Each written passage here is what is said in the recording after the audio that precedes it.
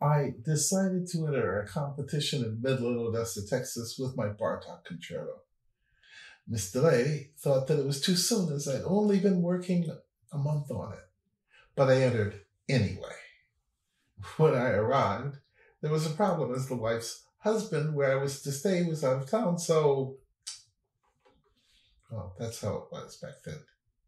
Then my accompanist told me she'd just received the music. I was really upset, so we worked all day. So I played and was waiting for the results when number 27 was announced. Someone next to me said it was me and that I had to stand up. Well, I did, but all I could think about was how much work the pianist needed. So we worked and I performed the next day. Believe it or not, I won.